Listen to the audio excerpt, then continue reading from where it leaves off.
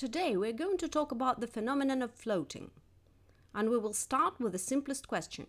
Why are some bodies, like this boat, able to float, and others are not?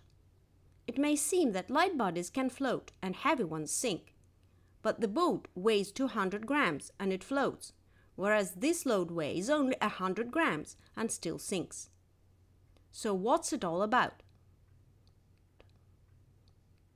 The great Archimedes, who considered this problem, reasoned as follows. There is a body that neither sinks nor floats in water. The body is water itself. We can mentally isolate a certain part of water within a vessel. This part will neither sink nor float. What are the forces acting on the body? First of all, it's gravity force, which is directed downwards. Then why does the body not sink down as a result? Because buoyancy force acts upon it from within the surrounding water. We call this force Archimedean. Since the body neither floats nor sinks, the two forces balance each other up. Thus, it follows that the Archimedean force equals the weight of the isolated water body. Let us now replace the water body with another one of the same volume but greater weight, which means it is a denser one. The body weight has increased, but the buoyancy force remains the same. Now the gravity force is greater, and the body, which is denser than water, will sink in it.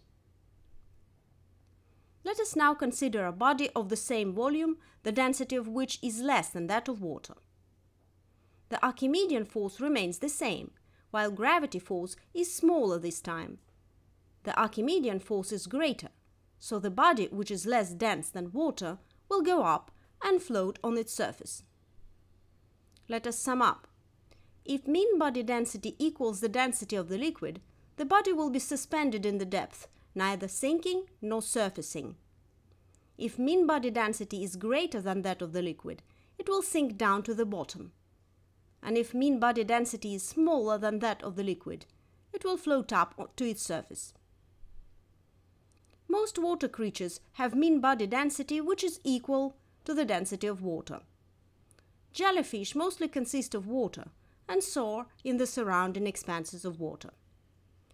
Fish neither float up nor sink, but are suspended in water owing to the air bladder they possess, which is full of air.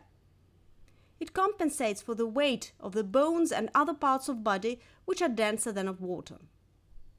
Human body density is close to that of water, so any person can lie flat on their back on water surface, having filled their lungs with air. We have clarified it, why some bodies float in water and others sink. But there is one more question left. How much do the bodies submerge if their density is smaller than that of water, and if they float on its surface? Look at this boat with all of its red part being under water. Why has it sunk to this particular depth?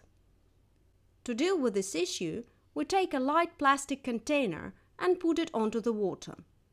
We can see that it hardly sinks at all. So we can neglect the weight of the container in this experiment. Let's pour some colored water inside the container. We see that in the process of pouring, the levels of water within the container and outside it nearly coincide.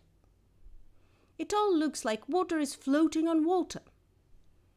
Now the container has submerged to the level of the blue line, and there are 500 cubic centimeters of colored water in it. The mass of each cubic centimeter of water is 1 gram, which means there are 500 grams of water in the container. But is there a difference what to pour into the container? Let us put in 500 grams of brass load weights. The container submerges to the level of the blue line again. So we can conclude that when a body floats on the water surface, it submerges to such a depth that the weight of water in its submerged part equals the body weight.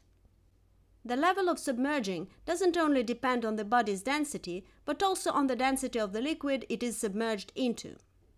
Let us take two identical bodies and put them into liquid media, one of which is denser than the other. The volume of the submerged part will be smaller in the first case and greater in the second one, for the weight of the displaced liquid to equal the body weight in both cases. Thus, the density of a liquid can be estimated by the submergence depth of a specific device called aerometer. We have made a film about it, and you can watch it. The level to which the loaded boat submerges is called its flotation line. We already know that this level depends not only on the weight of the boat, but also on the density of the water it floats in. Salty water is denser than fresh water, so in salty water the boat should submerge to a lesser depth. The density of salty water depends both on its salinity and temperature. So the flotation line position will change in different waters in different seasons. Those levels are marked on the so-called plimsoll mark. Tropical fresh water has the smallest density, so the vessel sinks in it deeper than in any other type. Winter North Atlantic water has the greatest density, so the vessel goes up in it to the greatest extent. And now we will put a large chunk of ice into the water tank. We can imagine that it is a kind of iceberg with 9/10 of its body underneath the water and 1/10 of it above the surface. If we wait until all of the ice melts, do you think the level of water in the tank will change? Share your ideas about it in the commentaries to this video on YouTube.